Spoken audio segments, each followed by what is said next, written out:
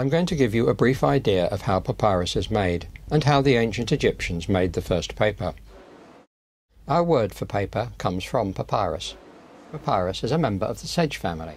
The ancient Egyptians left no record of how they made paper, perhaps because paper making was a jealously guarded state secret and a major export. Modern scholarship and experimentation have shown how it was done. It was a holy plant for two reasons. First, the stem has a triangular shape, which was the symbol of eternity and everlasting life. Secondly, the crown looks like the sun's rays, the symbol of the sun god Amun-Ra. It needs fertile land, a metre of fresh water, and hot weather to grow up to 5 metres high. It used to be grown widely, but is now rare and controlled. The grower cuts the stems according to the size of sheet. We have two kinds of paper, white paper and brown paper.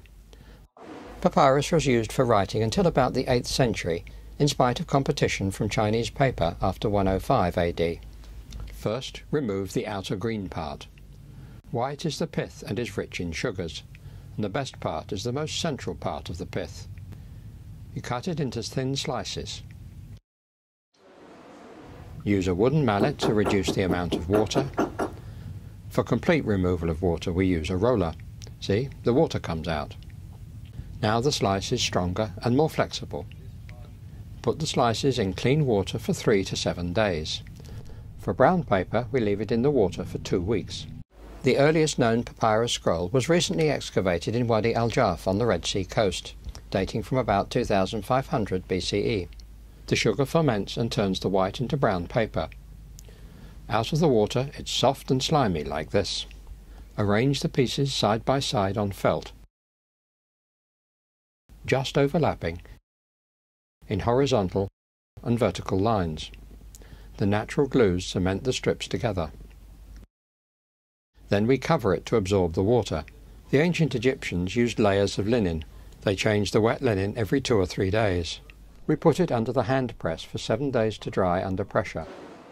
Papyrus saw the development of Egyptian writing from hieroglyphics to script until it was replaced by Arabic after the Roman era. When it comes out of the press you can see it's dry, stable and pliable. You can see horizontal lines and vertical lines. You can also see some brown spots where the sugar has fermented. The paper surface can be polished with shell or bone, and now it's ready for writing or painting. The papyrus plant was used for many things, from boats to sandals. The roots yield food, medicine and perfumes. In practice the sheets were limited to 30 centimetres long and 22 centimetres wide, and the sheets were joined together and sold as scrolls.